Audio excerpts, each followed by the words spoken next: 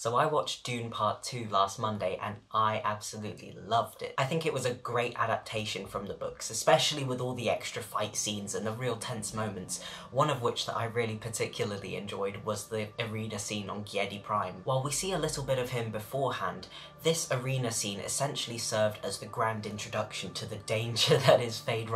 I want to explore the colouring in this scene and the choice of infrared light, which I found was particularly interesting, and I don't see that a lot in movies.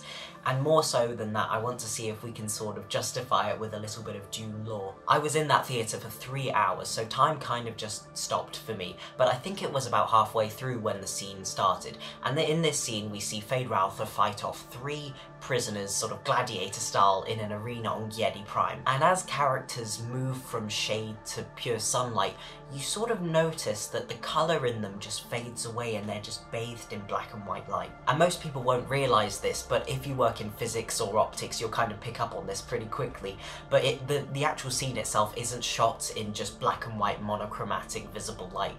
It's actually shot in the infrared, and you can actually tell this because some of the features on the humans, such as Feyd Rautha's eyes, which are typically white, you know, the sclera is white, in visible light actually appear very dark grey and even black, such as the case of Feyd Rautha's mouth. Most cameras do actually detect infrared light to a varying extent, especially film cameras which are used in major productions like Dune 2.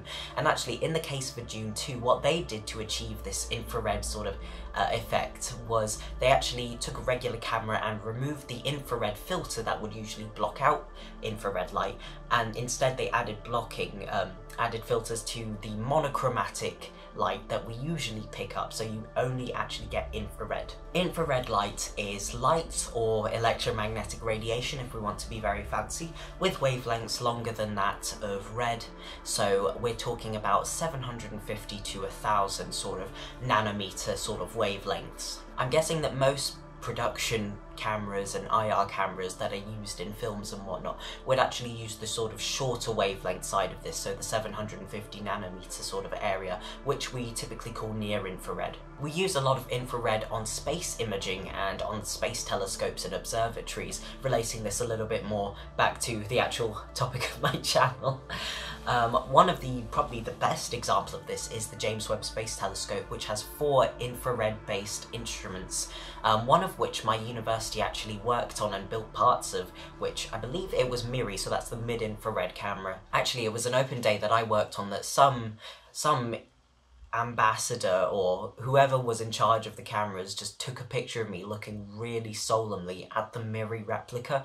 You could just see like the sort of sadness in my face, although I was actually having a really fun time. They just took a really bad picture. I thought this was a really momentous scene, and it really highlights the inhumanity that the Harkonnens are really characterised by in the books. I mean, I think the use of infrared was really great because it tends to make skin a little bit more translucent and dull, and so it kind of looked like Feyd had the life drained out of him in a way, you know, he didn't have any colour, essentially.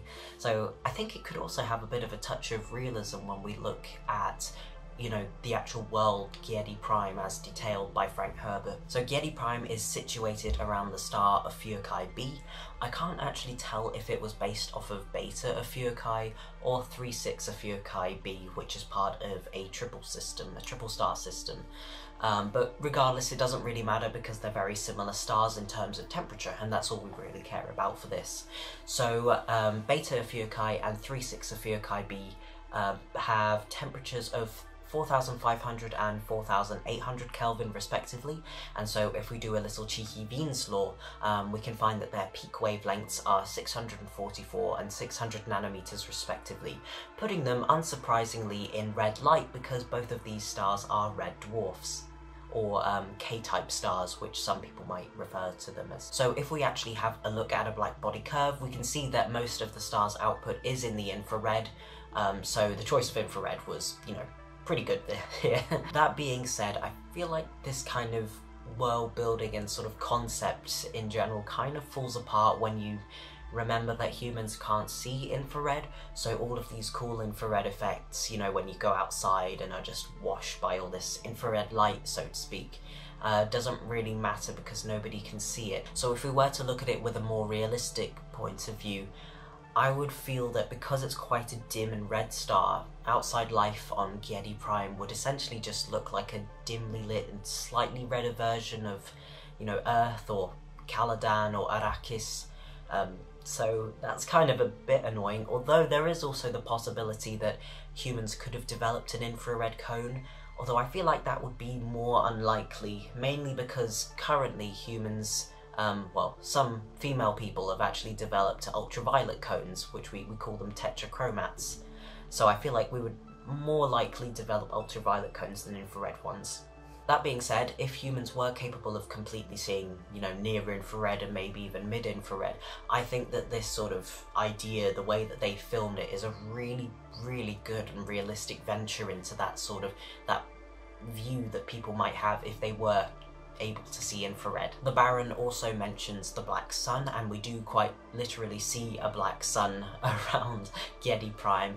Unfortunately, that also isn't very realistic, and given that it is probably a red dwarf, the sun would probably just look like a slightly dimmer, redder version of our own sun. One sort of excuse that I could come up with, and I don't really know any other sort of ways to sort of work around it, is that we see that some of the Bene Gesserit and the aristocracy use these certain goggles to essentially look down at the arena and get a better view. You could maybe argue that these also have some sort of filters and blockers to actually enable people to see this infrared and give them this sort of very interesting infrared sort of sight, and also for some reason it would also block out the sun a bit more and make it black. I can't really think of any other alternative way as to how this could be made more realistic, but I would definitely love to hear about your thoughts and ideas just in the comments below, because I'm really captured by this scene and I really want to sort of force this into reality in my own head, if you see what I mean. I'm going to link down below to a website which goes more into detail about infrared cameras and filming, from a more filming and production perspective. As an astrophysics student, I can only really talk about the astrophysics perspective, so I'm a little bit more limited on this, although I thought it would be useful to, you know, give my 2 cents on the scene itself. So definitely comment down below if you've got any further things to talk about, and we could definitely have a conversation down there. But with that being said, thank you very much for watching, and I'll see you guys soon.